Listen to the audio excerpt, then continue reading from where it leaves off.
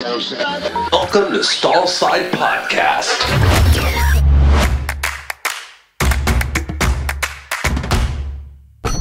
Bart, how are you doing today? I'm great today, Peter. How about you? I'm good, thanks. Today on the show we have Dr. Maria Schnobrich from Rood and Riddle. She's going to talk to us about the Theriogenology Conference that was just at Omaha, Nebraska. Yeah, Dr. Schnobrich, a popular guest the first time we had her on. We had a blast with her, wanted to bring her back in. The Theriogenology Conference is interesting. It's veterinarians with that specialty from all over the world coming together, putting their heads together, and we're going to glean the footnotes out of it. So I'm excited. So if you like the show today, please remember to like it, subscribe to it, and share it with all your friends on Facebook and around the world.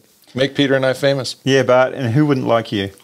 I can give you a list. Yeah, I bet it's long. Yeah. So let's get on to the podcast. Dr. Maria Schnobrich talking about the Theriogenology Conference. Maria, welcome back to Stallside. Thank you very much, Peter.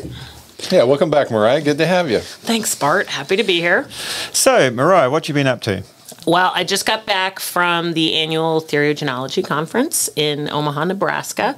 A bunch of us went out there, and it was really great just to see everyone with COVID lifting some of the bans of that and just getting to see people in person. It's a great conference. They have it every year. That's what annual. So, every year. And just a lot of the theriogenologists and people with a repro focus out there just sharing information from the past year and reviews. So it was a great experience.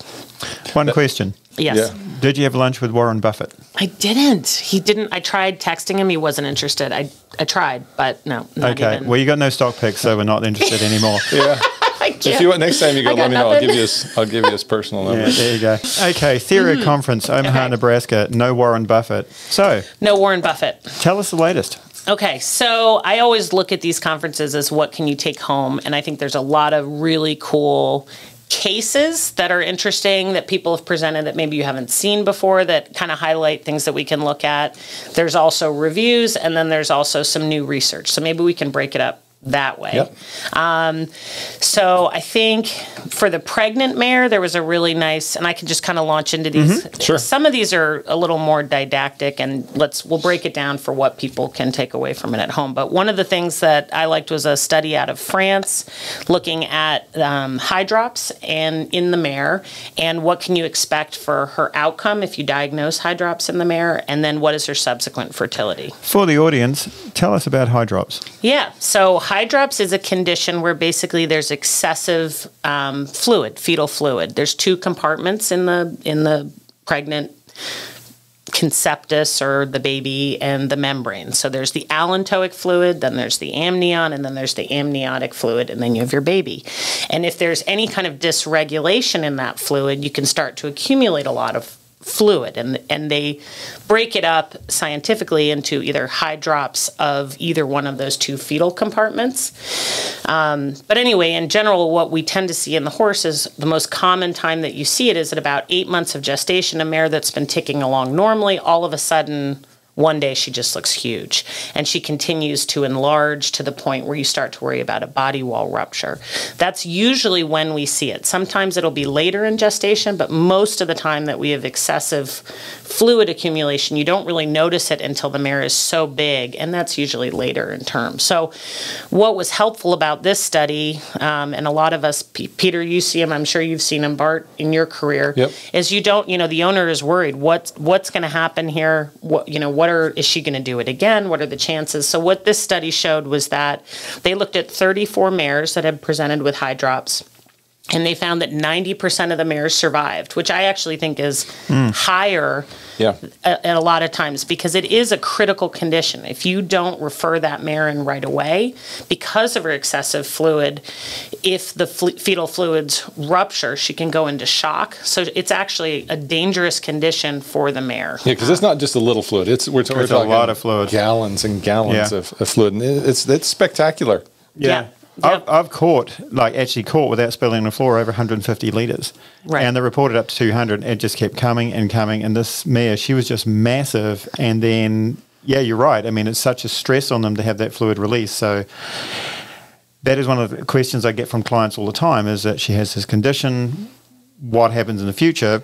Right. you're here to tell us. Yeah, so they found that 90% of the mares survived, and the main complications were just what you would expect: body wall tear, shock, hypovolemic shock, the hemorrhage as well, just because everything's stretched so much. They didn't go into as much the fetal outcome, which we know if they're because of the way the fetus matures in the mare, usually the fetal outcome is poor. I mean, 10, 15% tops. I mean, most of the times you're having to terminate it in order to save the mare.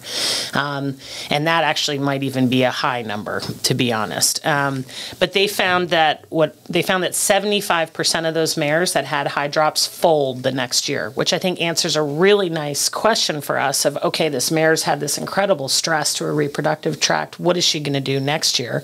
And is she going to do it again? Is this a genetic component? And in general, we recommend that go ahead, breed her back. Hopefully once she's involuted, that her fertility should be good. And to have 75% of them foaling the next year, that's great information for us to have. So when we're dealing with those cases. And it was surprised me. I think I would have. That really surprises me. Mm-hmm. Yeah, I mean, and people ask me that question too. You know, what happens? This is, well, as I say, you can do it again. And I've had them do it again the next year. I've had them foal fine, never do it again. I've had them foal fine, then do it again. You know, and the question is, for the hydrops allantois, the way I understand it is it's placental abnormality, right? Right, correct. And the hydrops amnion being a fetal abnormality. Right. And these things happen, but it does make you wonder. And that's why this is such good information that somebody has sat back and looked at the numbers and said, hey, this is worth going through this with this mare because we have a very good chance of a live mare and we have a very good chance of her foaling next year. Yep. And I think the key thing here is catching it early. So one of the things you'll hear me say again and again is that these late gestation pregnancy exams are so important because you're catching things early enough that you can make a decision either that you need to terminate the pregnancy before it goes so far, because there are hard drops cases, especially in a thoroughbred. If you have a body wall tear, her reproductive career is likely over because she can't foal again and she has to carry her own. So catching it early before those sequelae happens is really important. Yeah. And probably part of why their outcome was as good as it was, because for those of us that have seen the really late term high drops, they can progress into some pretty bad things for the mare. Well, that's good to know too, though, to advise clients and talk to people, because if you know that 75% of them are getting in foal the next year, because I think a lot of us were reluctant to breed those mares back that year because it is such a dramatic, and you just imagine that uterus being stretched like that. And how it takes that. So that's a really good number to have. That's good. Yeah, I thought it was good information to have. And this kind of piggybacks onto one of the other things that was sort of a persistent theme is just the evaluation of these mares in late gestation. And Dr. Lou from Haggard's did a very nice job presenting a study where they looked at evaluating the cervix as well as the placenta. So I think for those of us who look at mares in late gestation, one of the common findings or things that we evaluate is what's called the C-tup, or the combined thickness of the uterus and placenta. And when there's inflammation, that will thicken. And that can be a sign for us, those of us that are ultrasounding and evaluating it, that something's wrong and we may need to initiate treatment or follow up again. And so what Dr. Lou had looked at was, by evaluating both the cervix and the C-tup, was that better able to predict the outcome? As in, we're constantly looking for ways that we can diagnose that something's wrong with this pregnancy and that justifying our intervention, whether it's antibiotics, Regimate, anti-inflammatories. And she found that by looking at both the cervix and the C-tup, that they were better able to predict the outcome in terms of identifying an issue. And I think this is key. And Stephanie Buca is someone who had looked at a lot of the initial work at the cervix. There are problems with any of these. I think as a group of theriogenologists and neonatologists, we're always looking for something. What in the pregnancy or in the mare's blood tells us something's wrong so that we can initiate treatment. And for those of us that had the nocardiaform placentitis a couple years ago, that didn't present quite normally. normally because you weren't always finding it on transrectal, but more on transabdominal. And so we don't really have a gold standard of if you draw blood and look at some of the inflammatory mediators like the mare's white cell count or the serum amyloid A, it doesn't tell you that she has a raging infection in her uterus. It doesn't always tell you that. Just as these ultrasound exams don't always tell you definitively that there's a problem. But by using a combination of means, we probably are getting a better assessment of these pregnancies. And so Dr. Liu's work was good in introducing a new way of looking at the cervix and the CTUP. There was also a case that came out of our group that Dr. Alexander presented where we had diagnosed, and Peter and I actually worked on this case together, at about 213 days of gestation, we realized the mare had ruptured her amnion. And she had no external signs of an issue. There was no wax, no marker that there was an issue. And the only way we found that out was on routine ultrasound. So those are things that just keep highlighting that we need to keep looking. And I think those, both the transabdominal and the transrectal exam, are really important, especially in these mares that we want to get a better handle of what's going on. Yeah, because you're right. It's easy to miss stuff and get a false negative. But on the flip side, I think if you're only doing one part of those exams, I've seen a lot of what I thought were false positives. Absolutely. And we overtreat horses, and that's not good either. That's absolutely right. And I think one of the things that we always have to think about with ultrasound is it's very user dependent. So you can alter your angle and get a much different measurement, or there may be local pockets that are different that you're either going to miss or interpret incorrectly. So it comes with experience. What were you going to say, Peter? Yeah, I was going to say, well, that comes down to like repeating the exam, right? Because you'd like to think that even if your hold on the probe was a little bit different, you'd still spot the trend. Absolutely. Because even if your measurement was greater all the way through because of your technique, you would still spot the trend when things are getting bigger. And for the listeners at home, that's what really hammers home the point is that these are all building blocks of information. Yep. Right? And you can't rely on one thing. Everybody's looking for the holy grail of does my mare have placentitis? Mm-hmm. And it can be so covert. It can be so sneaky. And that mare with the ruptured amnion, I mean, yeah, you'd walk up to her and think nothing was wrong. And you ultrasound her and you go, ay caramba, what's going on in here? And, she had the end that she had, right? But that was a particularly abnormal pregnancy. I'd never seen one like that before. Right. And it was really only repeated exams on your part that actually picked that up. Yep. And we actually saw kind of a response to treatment in some cases. And at one point, we actually discontinued the antibiotics because we didn't feel that they were making a difference in what the pathology was. And that foal was born with serious angular limb deformities. So I think it's interesting, and I agree. There's a subjective nature to it that it would be really nice if we could look at some of and there's certainly work being done in a lot of the more academic centers that are looking at things like cytokines and other markers in the blood that we may be able to pick it up. But again, none of it's a perfect catch-all. So working with your veterinarian and making sure, again, these conferences help us evaluate, are these things useful or not? And so it's a forefront that is being pushed and needs to be investigated further, for sure. For the audience, you mentioned cytokines, and that's something that you read from time to time. Sure. In the news. What are cytokines? So cytokines are they're small molecules that are released, and they basically they're produced in response to inflammation from different stimuluses. If you look within just the uterus, the cytokines will be released from the cells, and they can cause they basically help to modulate either the immune system, blood flow. They can have lots of different effects.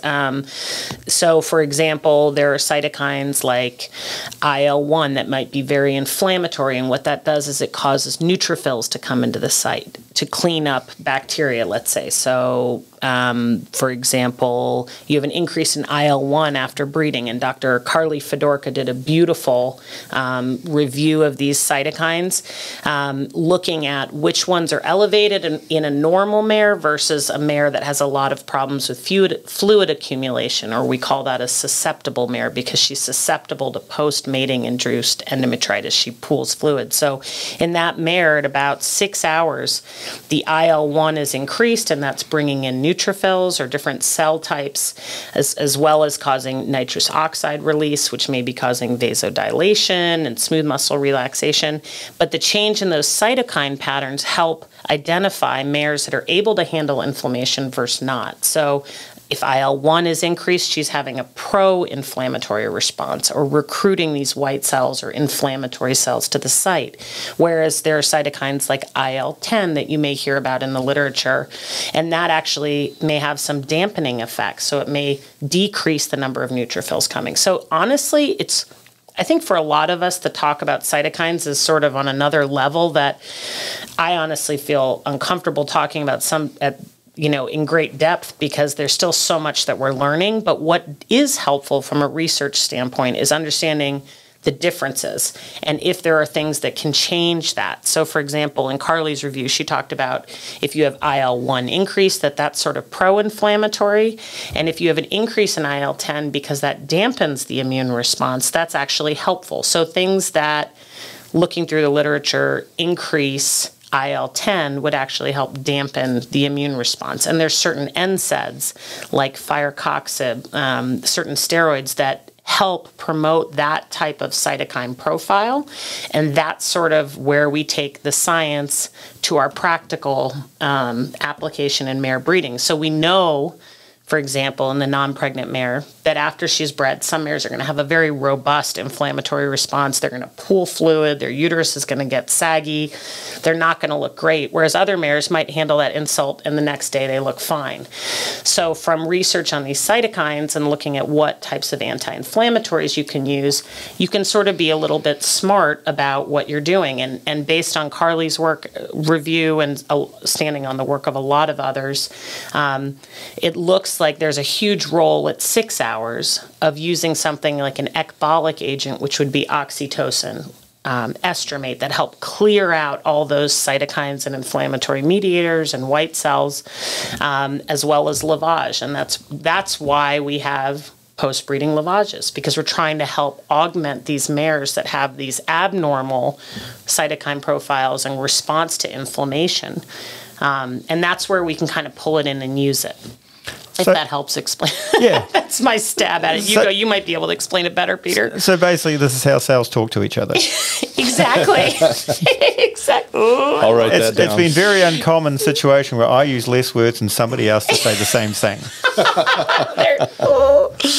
You heard it first on Stall Side. But it's cool. I mean, it helps you, if you go into that, then it helps you pick what you're going to be treating your mare with. And the takeaway from that, she did a beautiful review. I thought that was so cool. And we had interns come to this conference, and I think what everyone was really excited about was realizing how critical that 6-hour post-breeding window is for you to administer treatments that are going to change the outcome for this mare. And so, a lot of us use post-breeding lavages or talk about it, and it might even just be the administration of oxytocin or something like that. But those things that your vet is trying to do are really helpful and make a big difference in the pregnancy outcome. And I think that's something people may have trouble understanding, is why the veterinarian is so focused on coming back to that mare so many times in that initial period, right? Because you've got a relatively short time to set that uterus up, yep, to be a facilitative environment for that embryo when it drops in. Right. You don't have that many days. That's correct. Yep, exactly. And as we know, the embryo is not coming down until 5.5, 6 days. So we have this window to try to optimize that environment. So if you come back 24 hours after breeding and the mare has 3, large volumes of fluid in there, you still have time to try to address that. Now, a lot of mares are able to handle that inflammation. So it's not every mare, but I do think in our thoroughbred mares, whether it's conformation, genetics, it's a debate on how many actually truly need that. One of the things that's kind of fun at these conferences is you actually talk to a lot of people from other countries, and it's not so much the talks as much as the side conversations that you learn a lot about. So I did ask someone who's from Australia, why do you think it is? Because it has been shown in a couple studies that the Australian thoroughbred population seems to be able to tolerate certain things better, maybe their per cycle pregnancy rate. seem to be, and this is subjective, but kind of more fertile, based if you compared a lot of the studies between the United States and Australia. And one of the things that they had mentioned was the management, and that those mares are out all the time. And that's something that we don't do. A lot of these mares are locked up. They're locked up intermittently. They have a foal, obviously if the foal's injured, they're going to stall, restrict the mare. But that was another thing that came through, was just how important exercise is for these mares. And that was something that I hadn't, because I've never been to Australia, to recognize about their management. That may be something that's simple that we can take, especially for these subfertile mares, how important it is to get them moving around. We've seen that when you have a foal that's locked in the stall or whatnot, and those mares are so much tougher to get pregnant. And I think that's a climate thing too, because around here, winter is winter, right? It's pretty harsh, but in those parts of the world, you can have the horses out the whole time, and they do move the whole time. And I think there's a lot more of a production animal sort of approach to the mares. They're looked on to some degree as a herd, and how do you manage the herd? Well, you get the herd out and get the herd moving. Yep. Yeah.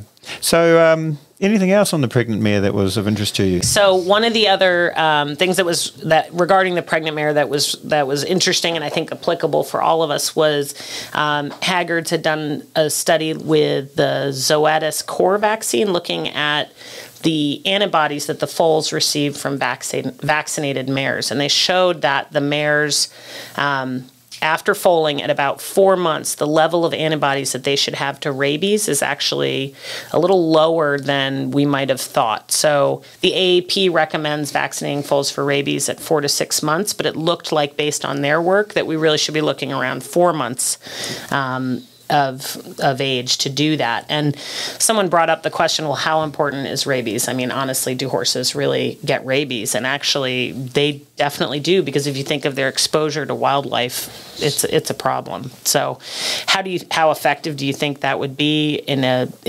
3-4 month old foal getting vaccinated? Shouldn't be an issue, right? Yeah, I fully expect the majority of foals to mount a good response, because if you're looking at vaccination from like a risk-based standpoint, you can actually vaccinate down to 3 months with some things. Those foals are immune competent and can develop a good response down to that. I think the waning of maternal antibodies has sort of pushed vaccination back in a lot of situations to 6 months, because we're unsure when that happens. Right. And for some conditions, that's not really going to matter that much.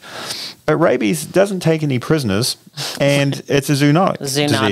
Exactly. So the last thing you'd ever want is a person to get exposed to a horse. And while that hasn't happened, it hasn't happened until it's happened. Right, exactly. So this is actually a gap in the protection for rabies that this study has uncovered, and I think that's very valuable. Yep. And you're right. The likelihood of infection is low. Yes. Consequence of infection is bad. And if you're going to be vaccinating anyway, so it'll be interesting to see if the AP revises their based on that. But it was great to have them look at those antibodies in that age group, because it helps guide our recommendations.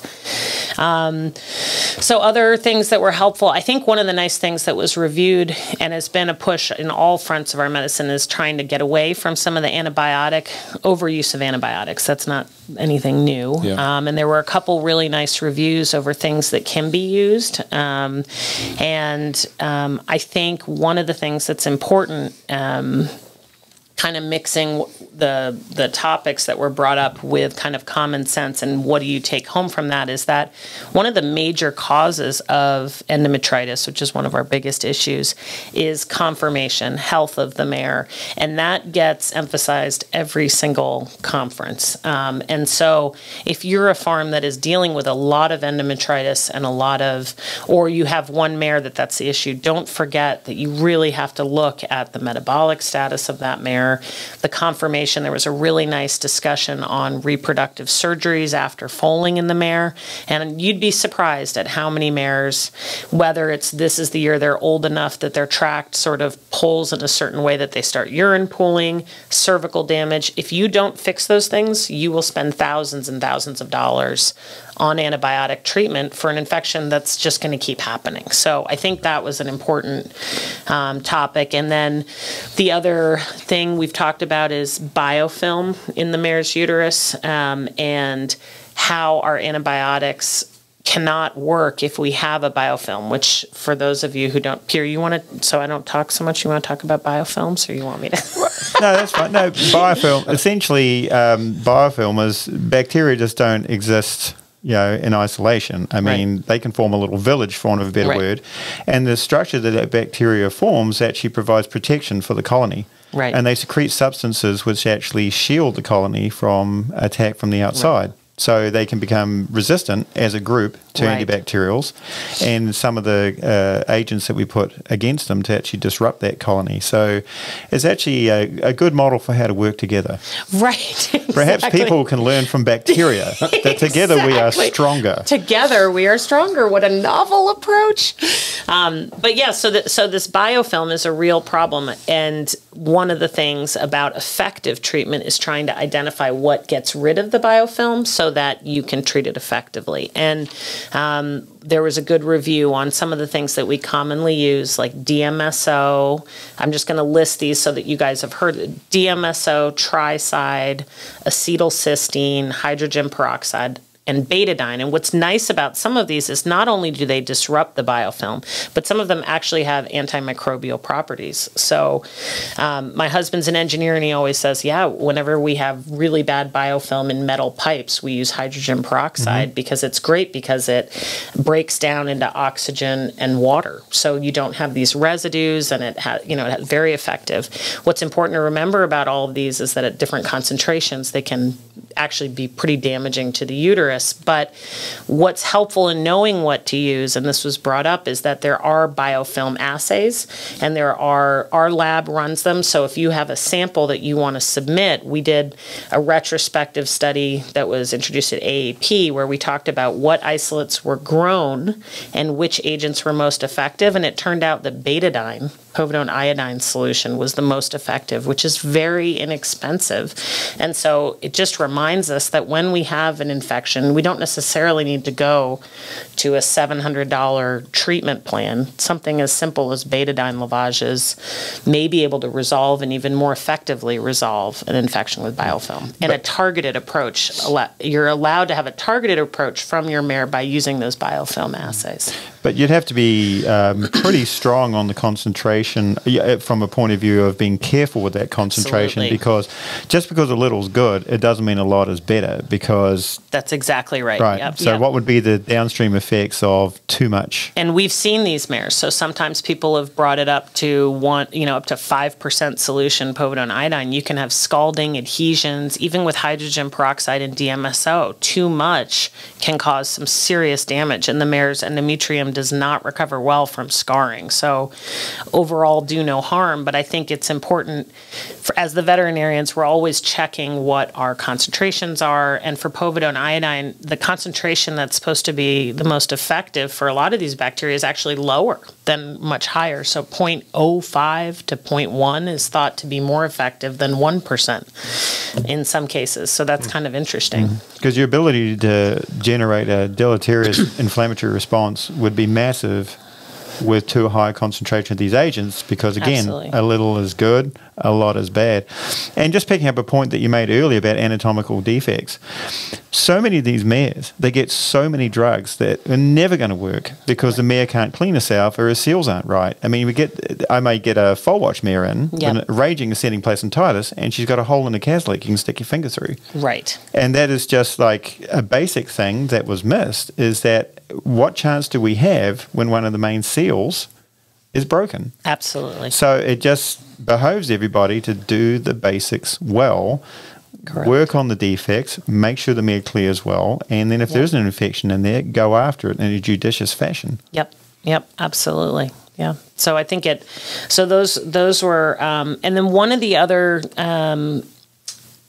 agents that came up for discussion was an immune modulator, which is Settle or Xstim. You may have heard of it. And basically, those have been shown in some mares. Again, if you're looking for something that's a non-antibiotic treatment, these are also appealing, particularly in mares that have mixed infections, because if we just treat her with one antibiotic, that may get part of the infection but not the whole thing, when instead you're really trying to get the mare to have a more robust response overall. And so those were both products that had shown they basically induced a particular type of immune response that helps the mare recover some infection. I know the Settle product was done in a postpartum study where they gave it at 7 days and helped involution a little bit. There's also been studies post-breeding to show that it can have a good immune modulating effect that may increase pregnancy outcome. I will say that some of those do cause a fever. So in my hands, I've been a little bit hesitant on some of them to use. But these are all things in our arsenal to think about. And you may hear your veterinarian talking about them more, as well as PRP. That was another product. That's the classic example of a little what is bad for you is good for you. Because for the audience, this product that Maria's talking about is actually a cell wall fragment from Mycobacterium, and that's the organisms which cause tuberculosis. So you're not to fear that, because while that's a bad disease, this product has been attenuated so that the part that causes the vigorous immune response against that organism has been separated out and actually is very, very useful. And it does induce a potent immune response. And you're right, it does cause a fever in some situations, but that says, hey, the body's noticed it. Yep. And you're creating an environment where the mare fixes herself, because she actually goes away from that I don't care anymore to mount that vigorous immune response. And without that immune response, no amount of drugs are going to help. Right, exactly. So what else did you do over there besides eat really good steak? There was a lot of steak. We, just caught up on sleep. Well, yeah, I know, but there must have been something of a more I don't think she's talking. No, I think she's... I've been sworn to secrecy on that last night. Scottish red shade is coming back out. This conference was about reproduction, so Maria... I've already done that. I'm good. Yeah, you're proven. You're proven. I'm proven. Yeah, so we talked a lot about pregnant mare. Mm-hmm. Anything else in the horse world? Other kind of takeaways that I think are helpful, especially when I'm thinking about our audience, mare owners, breeders.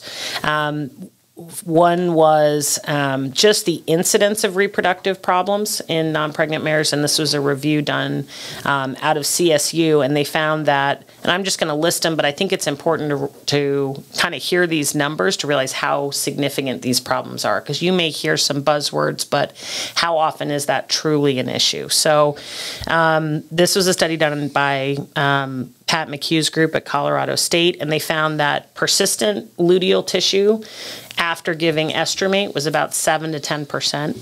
And I think that's really interesting, because I do see that. We give prostaglandin, we assume the mare is going to come in, and it doesn't happen as readily as we expect. And so I think sometimes that's considered a failure of our treatment, but to know that that's a real number that happens, and sort of to be aware of that. And there are things you can do to combat that, like giving a second dose of a prostaglandin the next day, especially if you're in a very tight window of breeding. That may be worth considering. 5% hemorrhagic follicles. Those are those follicles that don't ovulate. Blocked oviducts was about 3.2%. So just remembering that that's a very low number. We talk about it a lot. There's a lot of treatments for oviducts. When we can't find anything else, that's what we do. And but that might be a low number. But it's very significant. But that might be the profit for the year for that farm. That's exactly right. 3% actually surprises me that it's that high. If you're 100% of the 3%, it's really important. It's very high. And don't forget that that is probably bilateral blockage. Right, There may be some cases of subfertility. Yep. And actually, Dr. Kivinemi Moore presented a case in which they had a mare, and this is not to scare people, but misoprostol is the treatment that we use a lot of time on farm for blocked oviducts. You guys may have heard of that. And she actually reported a case where they had used a higher dose of misoprostol, and the mare actually had a hypovolemic shock episode. So it's not without risk, but again, just knowing it's a low incidence, it is a problem. And interestingly, there were 2 other studies where they lasered or injected like a polymer plastic into the oviducts to cause infertility. So this is looking at wild horse populations. They're now looking at ablating the oviduct or getting rid of the oviduct or sort of filling it with stuff as a way to cause infertility. So it just highlights that this is something, it's one of those things that we need to think about in the subfertile or infertile mare.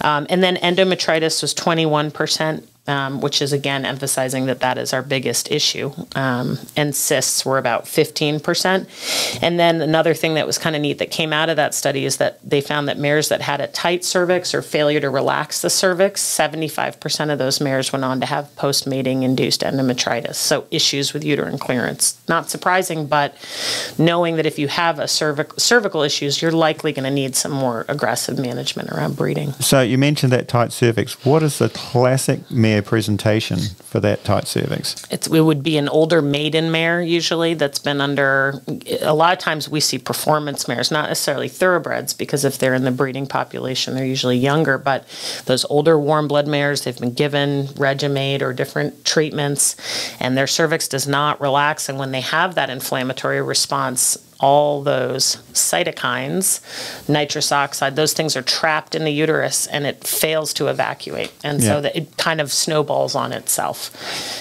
People just couldn't understand that. I've been in a situation, I'm trying to breed this 15 to 16-year-old mare, and they couldn't understand, why is she going to be difficult? This uterus is brand new.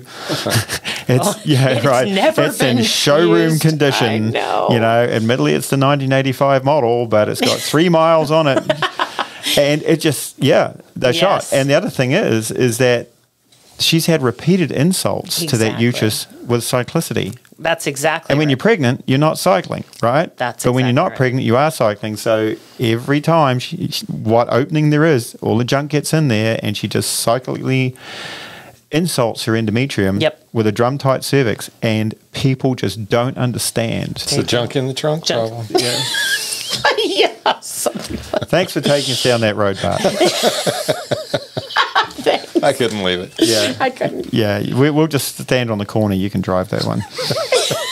I'm done. Yeah, you are done. You're totally done. And we are done with you. So as a wrap-up, Mariah, what was the number one thing you took away from Therio 2021? I would say have fun with your friends, keep in touch with your colleagues, and keep learning. Yep. And if there's some reproduction involved, that's a bonus. And that's a bonus. But no, I mean, there's so many great talks, and honestly, it always seems like a continuum to me. So each presentation is building on years past. It's hard. I think the rabies thing is really a concrete, nice body of research for us. I think some of the stuff has been presented before, but is helpful. And I would encourage, if you have the time, to look up. If you're interested in reproduction, they have the abstracts are short, and you can get a lot out of looking up that manual for theriogenology. So I'm going to give them a plug. It's a great society. But these abstracts are great. And if you're interested, email me. I can forward you stuff. But yeah, I think it was a great conference. It always is. And can I add one more other little thing? Sure. Mm-hmm. One other thing that was cool that was presented was a case that was a thoroughbred mare that was looked at under a breeding soundness exam. And they had been checked by another vet under our routine breeding soundness exam. So ovaries, transrectal palpation, and cervix all appeared normal. And then she was referred to another vet, and in looking at her, it looked as though the entire uterus basically had not developed. So even though she had sort of a normal feel to the uterus, the inside of the uterus was not normal. And I think this highlights, and it's probably something we need to think about, is, do we do the best for our clients with our routine BSE? It's a fine line between the sellers and the buyers, and trying to pass a mare through that most likely won't have an issue. But this was a mare, I think, that highlighted to me that are we doing due diligence? Because they can be very expensive, and she still would have passed by our standard means what a breeding soundness exam was, but she was absolutely not sound for breeding. And I think that's quite a misnomer at sale time when it's called a breeding soundness evaluation. You spec her, she has a cervix, you put your hand in there, she's got 2 ovaries. Yep. It doesn't say anything about the competence of anything you've seen and felt for that act. And so that is a complete misnomer, because a breeding soundness exam, as you know, as a theriogenologist, is a very comprehensive exam involving a much more rigorous examination of the genital tract. So that's that's a terminology that has to change at sale time. Yeah. Yep. I agree. Yeah, because it's a brief exam. Yep. It really is. Yeah, it's like a genital exam. Yes, she has some. But it says nothing about whether it works or not. Function. And the thing is that there are subtleties that someone like Bart yourself, you would pick up, but somebody else might not. And also when you evaluate them. So if you evaluate them in winter versus when they're starting to cycle and have uterine secretions that can't get out, that's a different animal. So it's just, I don't know, that was interesting. So lots of cool, interesting stuff, and we'll continue to learn. Mariah, we were always encouraged by your enthusiasm for your specialties. Thank you. So it was a pleasure to have you on the podcast. Always a thrill. Thank you, guys. I agree. Thank you. So thanks for coming in. Yeah. Thanks, Mariah. It's been great. Thanks for listening. And that's Stall Side. We'll see you next time.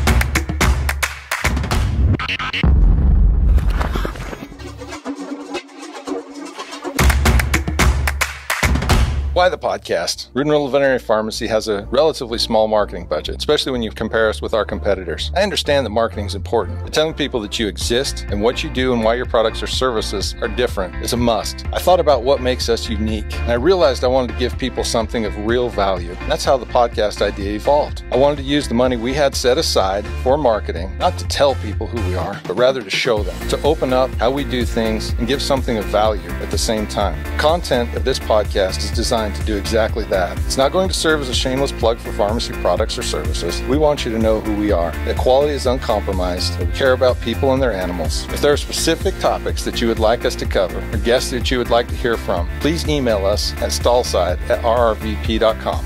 Hope you enjoy the show. Just one more note, nothing that we talk about here today should be construed as veterinary advice. That's why you have a relationship with your own veterinarian. Thank you for listening.